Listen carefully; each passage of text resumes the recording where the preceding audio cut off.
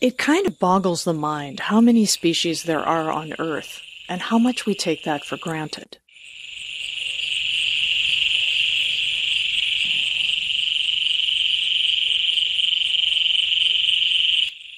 It also boggles the mind how quickly species are disappearing because of climate change, because of us.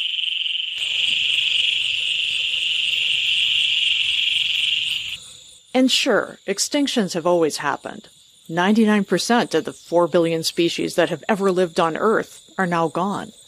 But they tended to disappear slowly, like no more than 10% of species in a million years.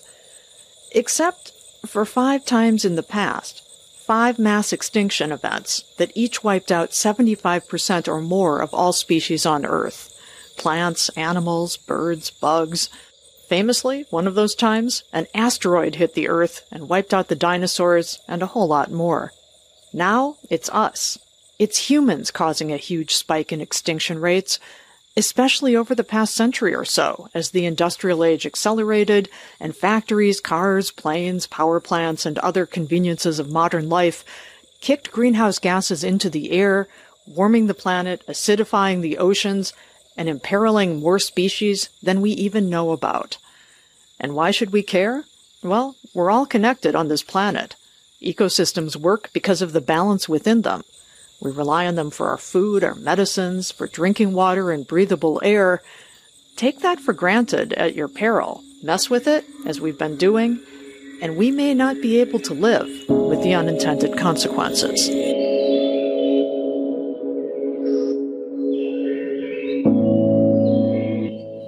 This is the Coal and Ice podcast from Asia Society. I'm Mary Kay Magstead. This podcast was inspired by Asia Society's Coal and Ice photography exhibition, which started in Beijing a decade ago and has since traveled to Copenhagen, Paris, and San Francisco during major climate change conferences. It's at the Kennedy Center in Washington, D.C., March 15th to April 22nd, 2022. Over the decade that Coal and Ice has been around, the issues around climate change have only grown more urgent, and the current rate of biodiversity loss is a 5-alarm fire. This episode is about that and what we can do about it. And leading the conversation as guest host this time around is Coal and Ice podcast assistant producer Tylee Nee. Tylee, take it away. In this episode, I'm joined by Dr. Gretta Pecl and Sakhile Koketso to talk about how climate change is impacting global biodiversity, why that matters, and what can be done about it. Dr. Gretta Pecl is a professor of marine ecology at the Institute for Marine and Antarctic Studies at the University of Tasmania and the director of the Center for Marine Socioecology. She leads numerous other initiatives such as the Future Seas Project, RedMap Australia, and the Species on the Move Conference. Sakhile Koketso is head of Science, Policy, and Governance at the United Nations Secretariat of the Convention on Biological Diversity. Gretta, Sakhile, thanks for joining. Thanks for having us, Tylee. The world is facing an unprecedented loss of biodiversity in the face of climate change, among other stressors. We are living through what many scientists are calling the 6th mass extinction, with global species extinction rates of tens to hundreds of times higher than baseline rates over the past 10 million years. You're both deeply knowledgeable on the challenges facing biodiversity conservation. What worries you most about where we are and where we're headed? It's a very big question. I think what worries me is that despite many commitments and ambitious frameworks and goals and, programs of monitoring that have been established over the last few decades, that biodiversity has just continued to decline further. And that's not to say that a lot of those measures haven't been effective to a certain degree. I think just the pressures and the challenges that we face are so enormous. Climate change and a growing human population and resource demands now continuing to act on biodiversity. So if we struggled so badly without the escalation of climate change, what does that mean for us going forward? Sakhile, what about you? What keeps you up at night? It's the fact that the drivers of biodiversity loss seem to be accelerating across the board. So climate change is a big one, but we've got invasive alien species, nutrient loading, unsustainable use of biological resources, and we've got habitat loss and destruction. So it's exactly what Greta said. We know that climate change is a magnifier. It's an amplifier. It will amplify the impacts of these other causes of biodiversity loss. And so we have a very small window to act, because as climate change continues, we're going to lose the ability to restore ecosystems to their previous state. Greta, you're based at the University of Tasmania in Australia. Waters off the east coast of Tasmania are warming 4 times faster than the global average. What impact is that having? What are you seeing in your work? Yeah, so the east coast of Tasmania gets a bit of a double whammy. We have the extension of the East Australian current, that current that brought Nemo's dad cruising down past Sydney in the movie Nemo. That's pushing further and stronger down our east coast as a function of warming over the Pacific. And so we have that change in current system and the underlying warming that much of the rest of the ocean has as well. So we have those two things happening, and it means that it's in the top 10% for rates of warming. We've lost about 95% of our giant kelp, an iconic species that provides habitat for a whole lot of other plants and animals. We've had climate-driven range extensions of species, a long-spined sea urchin that eats all our other kelp materials and seagrasses and creates rocky urchin barrens and habitats that, are not very desired by other species that live there. We've had new diseases come up that have almost wiped out aquaculture industries overnight. Some pretty major impacts in that region.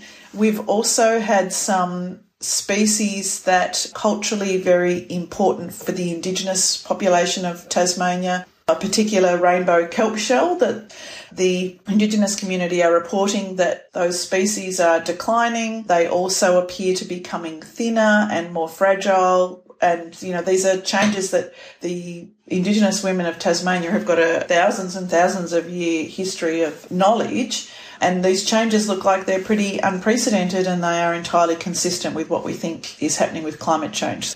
Are you seeing a lot of shifts in species? All over the planet, we have plants and animals in the northern hemisphere moving north, and in the southern hemisphere moving south, moving to higher elevations on mountains and deeper in the ocean, more or less tracking the thermal gradients, or, the changes in temperature that we're seeing all over the planet, those shifts in the climate zones. It's not a perfect pattern because it's affected by a whole lot of things, and species can shift and move at different rates, and there are factors that are also affecting their distributions. It's a case of some things moving quickly, others not moving at all, and lots of ecological connections being broken and big changes in ecosystem structure and function. So these are big changes that are happening everywhere, but across Australia in our marine systems, it does look like the east coast of Tasmania is a really major area for those changes. And we have at least 100 species that have either moved from the north of Tasmania to the south or from mainland Australia into Tasmanian waters. And for some of those changes, we won't notice at all. Those species won't have any discernible impact. For other species, they might even be seen as good things. And, for some species, they are creating big challenges. But having said that, the changes that we're seeing in species patterns can be in the eye of the beholder. So it depends, on what people value as to whether some of these changes are perceived as being good or bad. And I think that's half the challenge with climate change and with natural systems. That's interesting. Do you have an example of maybe one of those that could go either way, depending on where you're standing, what your interests are? Yeah, so we've got a couple. So the long-spined sea urchin that I mentioned earlier that's shifting down the coast as temperatures warm and eats a lot of our kelp materials, that's actually a fishery now for the urchin. Ultimately, I think everybody would be pretty happy for the urchin not to live here anymore, but there is a growing fishery for that is profitable. It's subsidised, actually, by royalties from our abalone fishery. So the abalone fishery wants the urchin to go away, so they subsidise the urchin fishery to try and address that problem. But ultimately, the urchin fishery is hoping to turn a profit and to be maintained over time. So there might be some different perceptions there over time that develop, on what's good and what's bad. Another example would be a species called snapper. So that's a, really highly prized recreational and commercial species that's moved into Tasmanian waters. So far, we haven't noticed any negative impacts of that in the ecosystem, but over time, we don't know if that might start eating juveniles of some other species that we value here for commercial or recreational or cultural reasons. We don't know what the impact of some of these predator kind of species that move in might be. I have a question for you, Gretta. The abalone industry has subsidized the sea urchin fisheries. What happens when interests start to become vested in keeping the sea urchin, and then it becomes difficult to try to undo that infrastructure?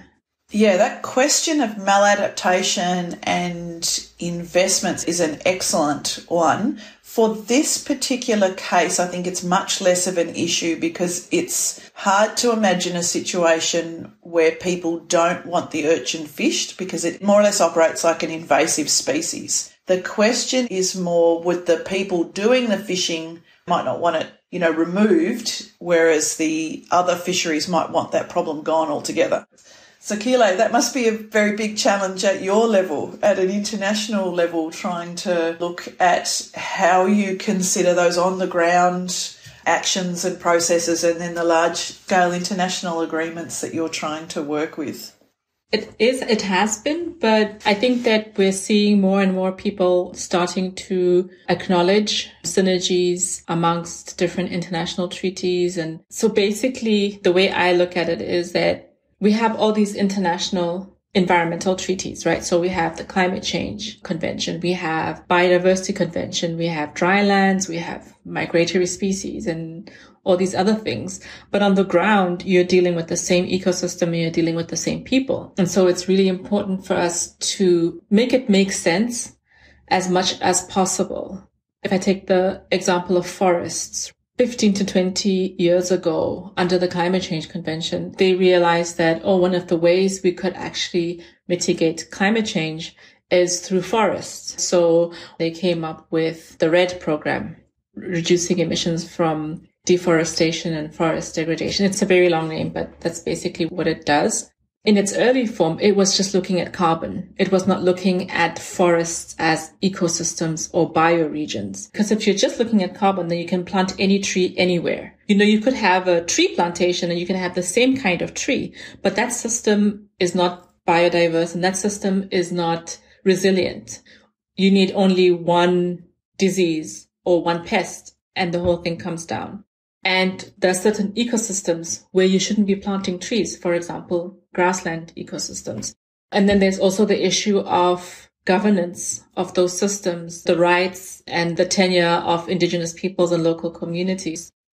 In the recently ended COP26 in Glasgow, we saw a lot of focus on nature-based solutions to climate change. And that's something that the Biodiversity Convention has been working on for over 15 years, is trying to convince the international community, trying to convince the climate change community that nature does have a role to play in addressing climate change. Yeah, I was going to ask you, Sakhile, about nature-based climate solutions. I know you've spoken about those before. It's the use of the conservation, sustainable use and restoration of ecosystems to help people adapt to climate change. So what could be a nature-based solution? So using forests to capture, to sequester carbon and to keep it in the carbon sink. There are other examples. When I visited a coastal city in Tanzania, due to sea level rise, their wells were getting salinated and also their fields were starting to get inundated by the seawater. And so they then started to plant mangroves along the coastal areas. They halted the level of sea rise and protected a lot of their remaining wells. Also, the mangroves then became important for fishery nurseries. And so it also improved their food security, in a way compensating for the loss of those fields. But yeah, we're seeing a lot of efforts worldwide to use ecosystems, natural systems to address climate change. Sakhile, you started your career in on-the-ground positions in national parks and conservation areas in Botswana. What was that like? It was fun, and it was not fun. This was my first job out of university, and so my head was full of ideas on the importance of range ecology. And back in my time, I don't know if this is still the case, but back in my time, because you joined with a university degree, you were automatically pushed in a lower management position. You go in and you're managing people that's been there for 30, 25, 20 years. They've been doing the job, and you come with all these bright ideas from university. And I really enjoyed my time there because I learned a lot about environmental education, environmental communication, because the park that I was working in was designated as an educational game reserve. So it had both the job of conserving wildlife, but it was also used to educate people. I was a bit scared of the actual managing the wildlife because I was a city girl and I didn't really have much exposure beyond a few field trips. Suddenly I'm in charge of this game reserve. We have some wonderful wildlife. We have a lot of big antelopes and things like that, but we also had a very crazy rhino. On any given day, we couldn't guess his mood. Some days he'd allow us to drive by calmly, and other days he would charge us. And so, yeah, it was an experience. I mean, there were times that the northern part of the game reserve would flood. And so we'd have to put on these waders and wade through the floods to check on our animals to make sure that they had adequate food, they were dry, they were not stuck in the mud. There were good moments, and then there were a bit scary moments as well. Thinking back to those experiences in relation to your policy-focused work today, what would you say are the biggest differences in top-down versus bottom-up thinking? And Gretta, I'm interested in your take on this as well. I think for me, the biggest difference is that at international level, because we have to aggregate so much when we talk about biodiversity policy or climate change policy, we have to talk in generalities. You can't be too specific because what works in one country doesn't necessarily work in another country. You have to be very context specific.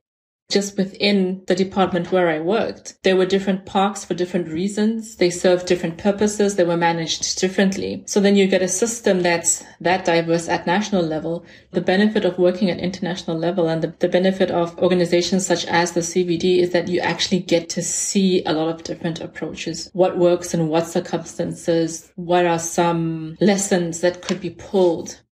Gretta, what about you? How do you think about top-down versus bottom-up systems thinking? Yeah, I think Sakhile's described really well the benefits and the differences between the two approaches. I think it's really important that we have both approaches and ways of looking at these problems, and that they're considered together, and that the different actors that are involved in both those approaches are communicating. In the example of Sakhile and her career, you've got that on-the-ground experience to be able to kind of think in both ways, that it's difficult to think of all the on-the-ground issues if you've not been doing that kind of work before and just sort of looking at the bigger picture. So I think it's always good to try and look from both perspectives, and I guess it's kind of similar in a way to those questions around knowledge systems, that it's good to look at multiple knowledge systems, bringing something unique and valuable and fresh perspectives to these challenges, much like bottom-up and top-down approaches. Different approaches have different times and different circumstances where they're appropriate to implement or to look at.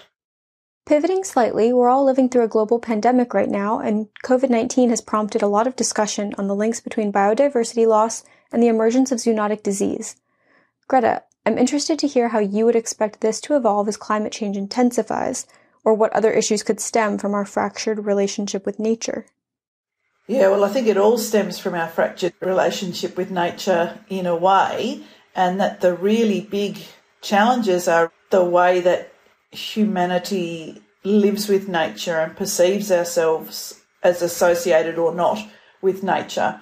And the way that our systems run. So if you think about it, climate change and biodiversity loss essentially have the same root problem, which is that industries and businesses and governments to some extent privatise profits and socialise costs. So if there's ever an activity that happens, and there's profit from it, that goes to the owners, to the shareholders, but there's all these costs that nobody pays for, or that everybody pays for ultimately, and in terms of pollution and habitat loss and species loss and, carbon emissions. At the moment, in many systems, in many ways, most of those costs are borne by everybody. And I think we need to reframe that in our heads or in the way that we're all communicating about these issues. So, when we talk about carbon tax, for example, on businesses, maybe that's not a tax, maybe that's their invoice,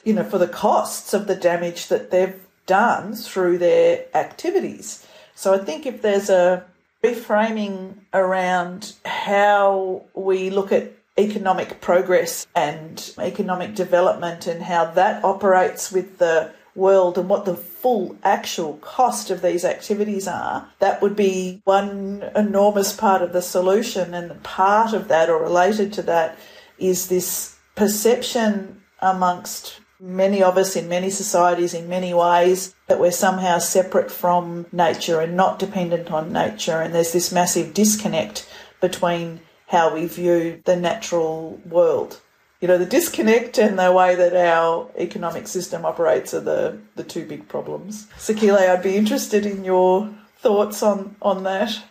On how our fractured relationship with nature. I think that the science is clear that we're expecting an increase in zoonotic diseases just because of the way we live. We're destroying habitats.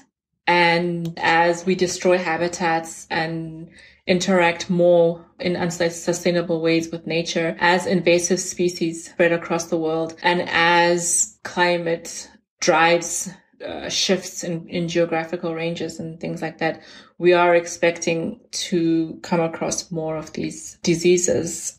Through COVID-19, I think there was a rightful focus on containing the disease, trying to eradicate it, trying to reduce the risk. And I think that we lost the opportunity to have a very frank conversation as modern society about how do we coexist in and with nature to avoid the recurrence of these kind of diseases. I think that there was a lot of focus on this happened in Asia and wet markets, and we might have had the opportunity to talk about what creates these kind of situations, how these situations evolve, and how can we adjust our lifestyles in order to reduce the risk. We do have the frameworks to deal with some of these things. Countries are negotiating a global biodiversity framework for the post-2020 period. We have the Paris Agreement. And I think what needs to happen is exactly that. We need to get not only all governments on board, but also the private sector on board. We need to get society and communities on board. And sometimes we need to engage industry and trying to create solutions that are equitable and that are effective. Equitable solutions are important. And going back to something that you said, Greta, we do all bear the costs, but we don't bear them equally. I'm interested in what both of you think when it comes to weighing different considerations when thinking about climate solutions, such as the immediacy or exigency of the threat. Small island developing nations, for example, have a much bigger and more pressing threat than some other places. So how do you weigh these different considerations? And Sakhile, how does the UN think about equity and outcomes with regard to climate change and its impacts? They're not easy considerations and decisions to be making. However, I think equity and justice are absolutely the questions that need to be at the forefront.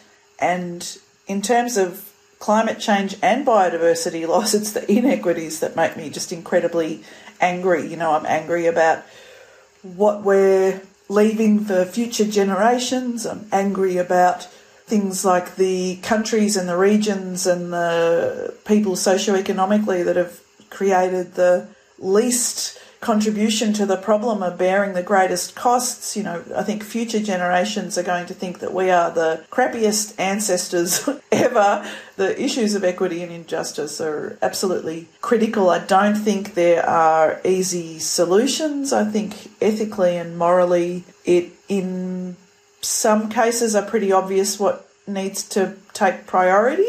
But the challenge that we face now is that there are so many priorities because, we've left the problem to run so long now that climate change will be affecting everyone everywhere. So, yeah, that's a big challenge in how do we mobilise to address all of these things for people that will be suffering.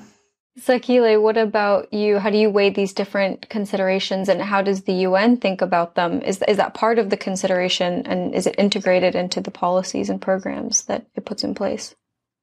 I believe it is. I'll speak specifically about the Convention on Biological Diversity, which is where I work. So the convention itself actually recognizes that equity is a very important consideration.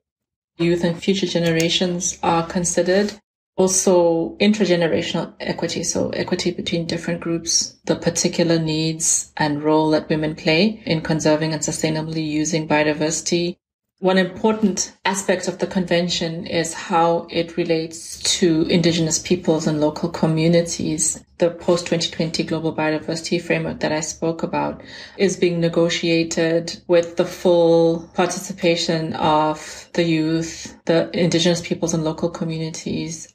And I think that there definitely is a lot more work that could be done, which is not to say that a lot of work hasn't been done. I think that we have seen a lot of progress being made. We just would need to see a lot more. And that's why the proposed biodiversity framework is trying to increase ambition so that we can really try to meet some of these international targets. When it comes to policy, what's something that we should be doing that we're not?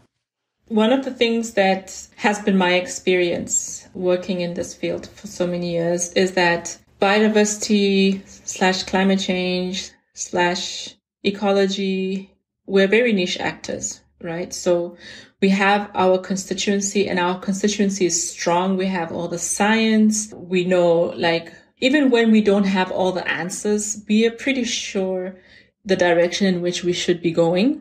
The difficulty is that when you step outside of our constituency, almost nobody understands what we do and or we are not a priority. And this is the case in a lot of developing countries where governments, their priority is lifting people out of poverty and lifting massive amounts of their population out of poverty. And the environment field to them looks as if it's counter-development. It looks as if to them that we're asking them to choose between growing their economy so that they can provide for their populations or protecting nature. We need to convince those in charge of economic policy, development policy, social policy that biodiversity is the basis of all life. It's the basis of, yes, you'll reach a high level of economic development.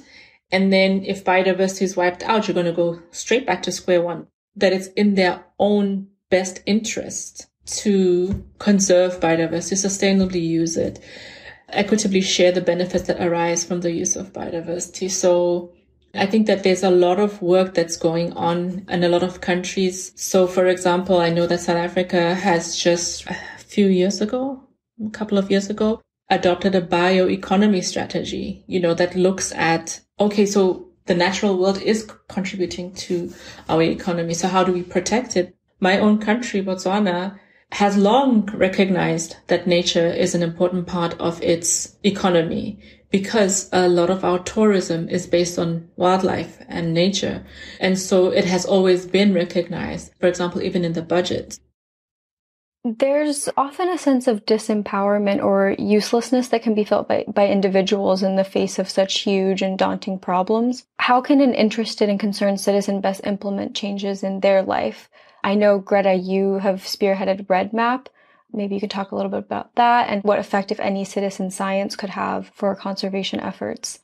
Yeah, I think obviously these problems nuanced and there's always a lot of different context, but there's certainly things that local people can do in local ways that are very useful and constructive.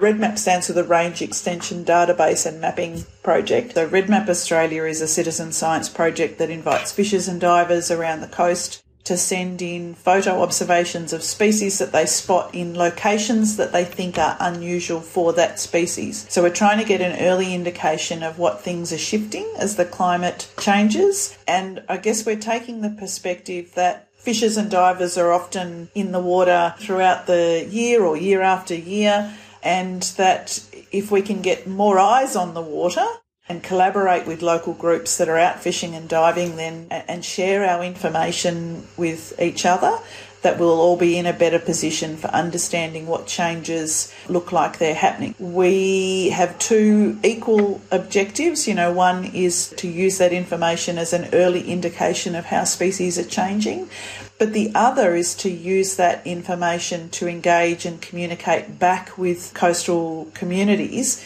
so that we can start those discussions off with the communities about the things that they are seeing and that they know, rather than sort of starting discussions off with what we as scientists know about those environments that they're living in and using. And so we see it as a genuine conversation that we can have with the community.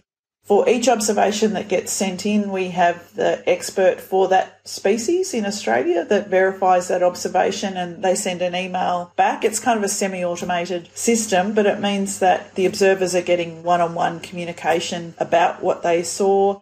Whenever we publish something that uses that data, we always make sure that there's something in the newsletter or on Facebook or on Twitter that's a public communication sort of output as well, or a blog post or something like that. So I think participating in citizen science is something that's useful.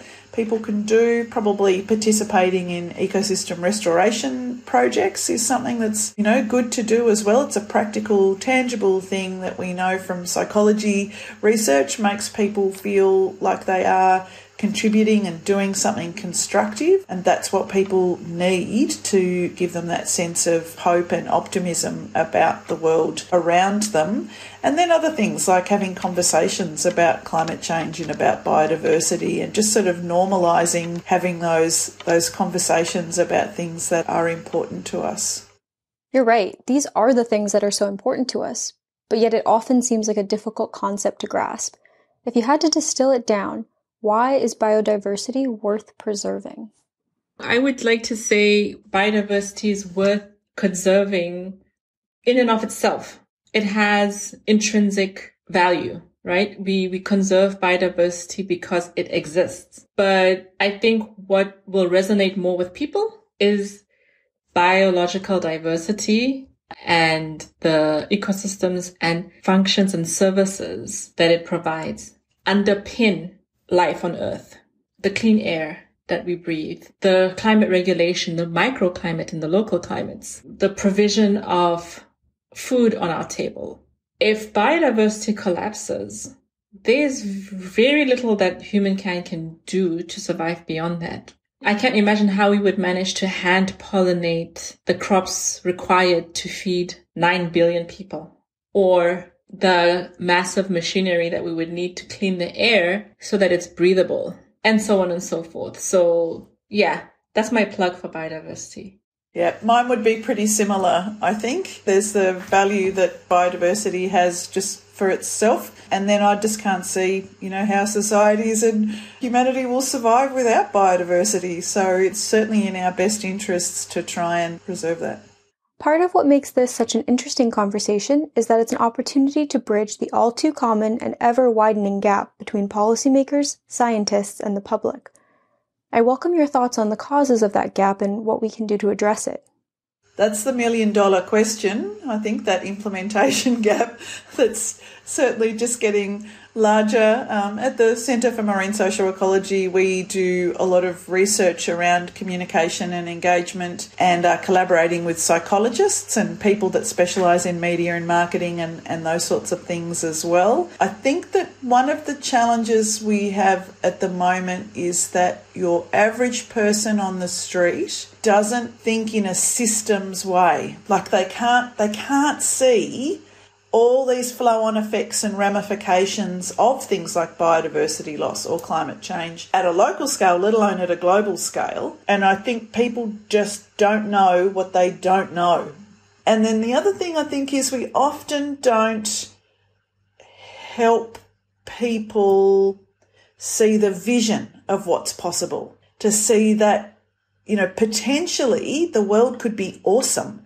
If we're addressing issues around biodiversity loss, invasive species, impacts of climate change, reducing carbon emissions, reducing pollution, the earth could just be wonderful. We would all have a much better quality of life, except maybe billionaires but your average person on the street would have a much better quality of life. So it's how do we, with the public and different communities all over the world, co-create those visions of the future so that we've got something to move towards, not just something to move away from. And I know things like sustainable development goals and, other biodiversity targets and things create that vision or those targets at a global level, but it's not really something that's tangible and something that's easily visualised by people in, different sorts of countries and places around the world. So how do we work together to create powerful, strong visual images of where we could head and how much preferable that is to the alternatives? Yeah, I just actually think that that's such a cool way of presenting it. We have not been able to, what did you say, convince people with a vision? If there was a way of taking the global biodiversity framework, the vision of it, and presenting each person with their own slice of that vision, and a forward-looking vision, a positive vision. Yeah, I might steal that a couple of times. We've got one example of a project like that used science fiction to try and do that. So we have a project called Future Seas, which looked at co-creating, visions of what's technically possible with the future in terms of oceans and things like climate change and food security and those kinds of issues. And then we engaged some creative arts performers that developed an online performance, was supposed to be live, but, COVID, an online performance that was a high-stakes thriller, kidnapping and a hijacking on the high seas of some ocean infrastructure. It was actually told in two different futures, and it took all the elements of our research about different futures, about the business as usual future that we're heading towards, and the more sustainable, technically possible future, and embedded that in this description of this story told in these two different ways. There'd be a scene from the business as usual future with, Black Hawk helicopters and fishing vessels with slick diesel on the water surface. And then the scene would be told again in the more sustainable future where people are zooming off in their solar powered dinghies and this kind of thing. So I think there's a lot of potential to really engage people, their brains and their emotions, and connect to people's values and start some of those conversations about where do we want to go. Where do we want to go? And how do we get there? That's part of what the Colonize podcast is all about, provoking thought, deepening understanding, and inspiring action on climate change. In coming episodes, we'll be looking at how that applies to what we eat and where we live, especially for the majority of the world's population that now lives in cities. We'll also have sci-fi writers weigh in on how they imagine our climate future might be, depending on what we do now.